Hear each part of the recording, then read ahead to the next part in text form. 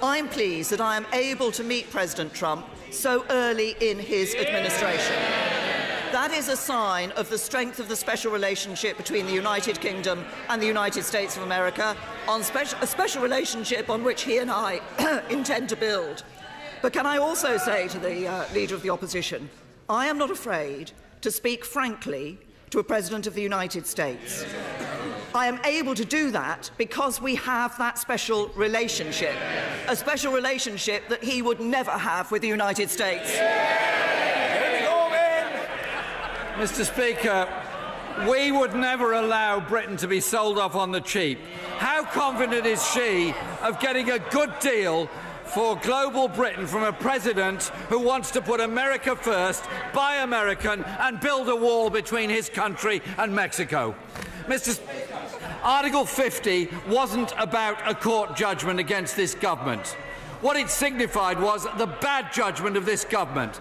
The bad judgment of prioritising corporate tax cuts over investment in national health and social care. The bad judgment of threatening European partners whilst offering a blank cheque to President Trump. The bad judgment of wanting to turn Britain into a bargain basement tax haven.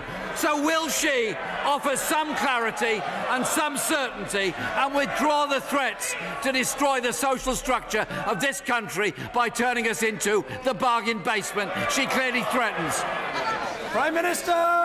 We will be out around the world with the EU, America and other countries negotiating good free trade deals for this country that will bring prosperity to this country. But the right honourable gentleman wants to talk about Brexit. I have to say to him, he's the leader of the party. He can't even agree with his shadow chancellor about Brexit. The shadow chancellor can't agree with the shadow Brexit secretary. The shadow Brexit secretary disagrees with the shadow Home Secretary. And the shadow Home Secretary has to ring up the leader and tell him to change his mind. He talks about us standing up for Britain. They can't speak for themselves. They'll never speak for Britain.